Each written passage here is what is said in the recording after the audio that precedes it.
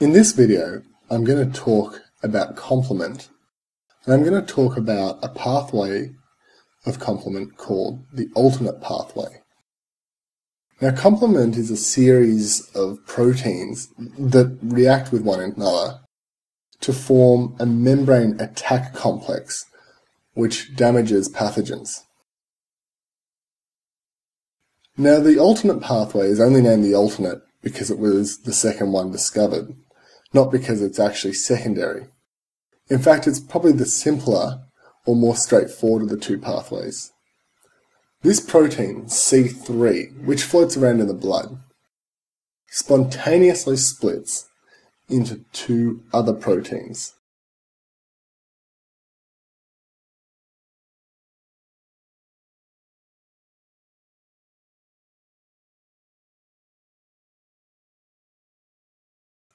They're named C3A and C3B.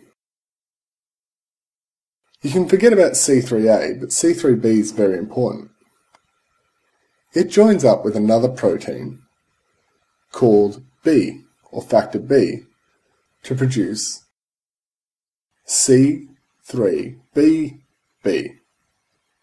Then, in the presence of factor D, which is just a catalyst for this reaction, it produces a protein called C3BBB.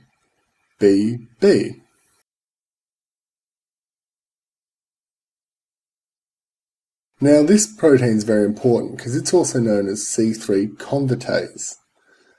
And this is because it can catalyze this reaction back here, causing a positive feedback. But it can also join up with another C3b protein.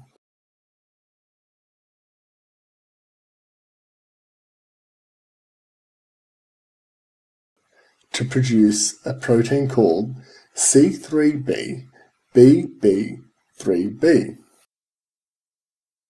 If you haven't figured it out yet, we're just adding the letters of all the proteins onto one another. And this is a C5 convertase, so as you can guess, it splits the molecule C5.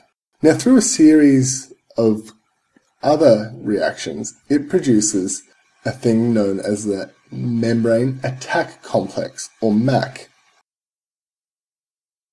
And this is what finally damages the pathogen.